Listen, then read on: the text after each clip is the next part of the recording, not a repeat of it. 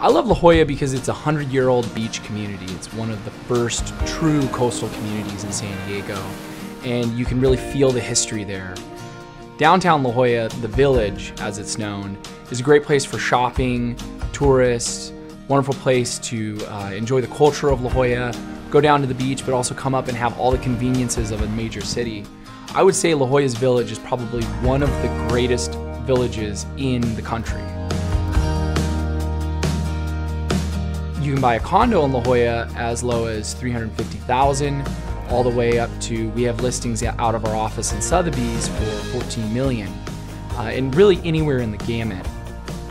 Why I would buy in La Jolla is because La Jolla typically through the decades has stood the test of time.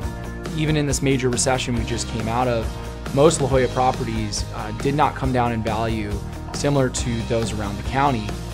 At the same time, La Jolla has continued to reinvent itself, and I think is a very interesting, a very hip, and a very cool area. For the last 50 years, La Jolla really has been a global icon for Southern California luxury living. It offers everything I think someone would want if they're coming from anywhere around the world to live that Southern California lifestyle.